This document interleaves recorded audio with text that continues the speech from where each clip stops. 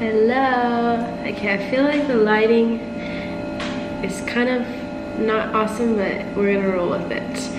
So, I feel like most of the people on this channel know me from being alkaline vegan, and I was doing that to heal the tumors from my body using the Dr. Sebi method, fasting, And so, when I got to Mexico, even though I had like shrunk the tumors most of the way, there's still some left, and so I was doing Cambo about like once a week and to cleanse my body from that.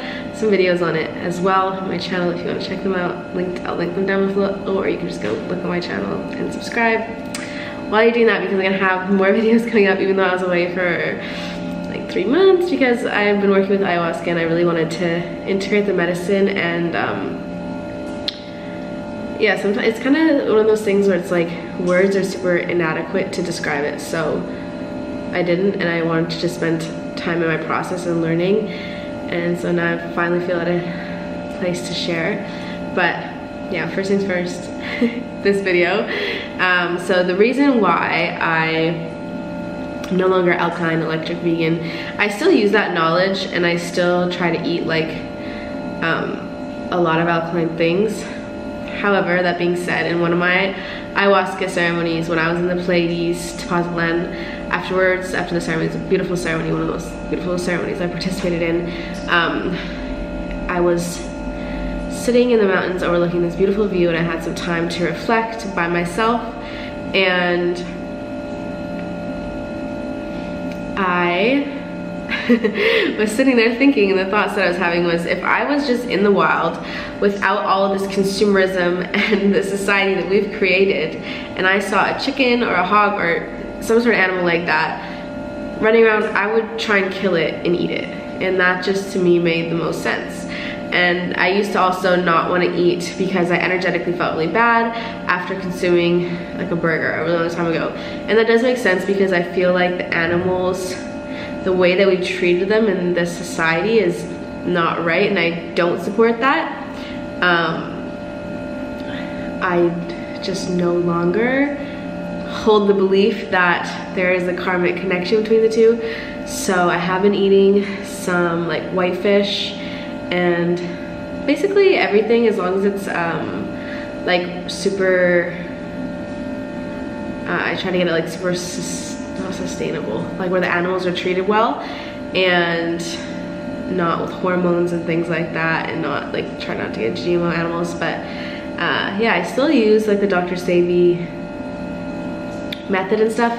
Oh, and also to do with that, so like while I was alkaline, I still had the tumors in my body, and like a little bit, like the fasting and stuff did help a lot, but there was still a little bit left over. And I've been learning here about how much disease is emotional, and it can be held in the spiritual body and the other side of it, because there's the physical side obviously of illness, but there's also the other side where, you know, if our emotions don't, if they go unchecked, they can be stored inside the body under the organs, and that anger especially, it's that, and sometimes we don't even notice that it's there. So yeah, I've been learning how that affects us. And in my first ceremony with ayahuasca, she addressed the whole tumor situation. Obviously that was part of the reason why I was there, and because someone had sent me videos about people being healed from cancer through ayahuasca, so I was like, I'm gonna go try it. So yeah, in the first ceremony that I sat with her with Mother Ayahuasca, she told me, hey, I mean, she gave me a whole backstory of something really traumatic that happened to me when I was younger, and she was like, no one was there for you then, but I'm here for you now, and I'm gonna heal you of this, take these tumors from your body, and you are gonna serve for me. In return, you're gonna help other people heal. So I was like, okay, like, yeah, of course, pretty good deal. And yeah, and so after that ceremony, I was still doing, I was doing the Cambos once a week, which is like good for your immune system and for healing and purging, both physically, mentally, spiritually, all the things. But after that ceremony, it went away, and I was a few ceremonies later, like when because it came back, right? And I was still eating vegan, and I was like, why is that, right? Like, and I was still feeling like negative emotions when I saw people like eating certain things, and I felt like this jealousy come up, and then I felt like just like not understanding and low vibrational emotions. And so it took me probably like five,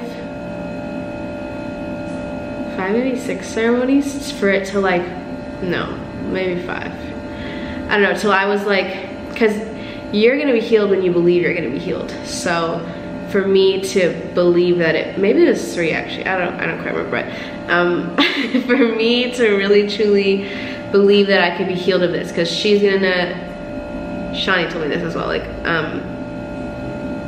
the medicine will do the healing, but if you don't believe, like, she'll do it, but like, are you gonna believe her? Are you gonna believe her that she healed you? And for me, I'd be like checking, and so then after a couple of ceremonies, I was like, okay, I'm just not gonna check anymore. And then it ended up like they would go away, right? And then they'd come back with the negative thinking with that process. So it took me a little while to really kind of get there. It's been completely cleared for a while now, so that's why I feel comfortable and confident talking about this, because at first, like after my first Kambo ceremony, they completely disappeared and then came back. And I didn't want to, like, it's been months now, so I didn't want to talk about it before, like when it was still like, oh my gosh, I don't know what's gonna happen. So yeah, that's why I'm not alkaline anymore. And what I eat now, which people have been asking a lot, is yeah, basically mostly alkaline foods. Like I really love smoothie bowls. I've been eating protein again too, which is making me feel really nice. And I like to eat like fish. If I'm doing a dieta, obviously it's different. Let me know if you want me to do like a video on like how we prepare for a ceremony, and I really, if you're thinking about doing ayahuasca, how to prepare your vessel for it, because it took me a little bit to learn and working with different people. And yeah, I think that's it. Mostly alkaline. I eat some proteins now. I try to like always make sure that if I'm getting them, that I'm getting them obviously without hormones, and where they're like free, like animals here. The animals here are also like different somewhat than Canada and such. Excuse me. Like if you see like chickens running around, they're not always like super huge like you see them in Canada. Like they look more like normal birds. So yeah, I still really love eating plant-based.